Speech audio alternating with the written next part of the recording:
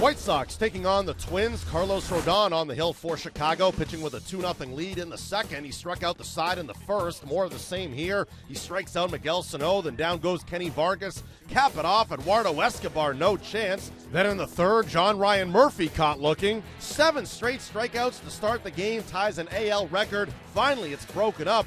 Logan Schaefer with a double with 1 out in the third. In the bottom half of the inning, the White Sox add to their lead. Tim Anderson takes Tyler Duffy out of the yard. His 9th long ball of the season, a 2-run blast. That makes it 4-0. Now 5-0 in the fourth.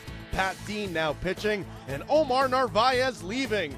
His first career home run. The White Sox go up 6-0. Narvaez, as he goes back to the dugout, gets the silent treatment at first from his teammates. Then they all come around and congratulate him. The White Sox win for the 6th time in 7 games, taking it 7-3.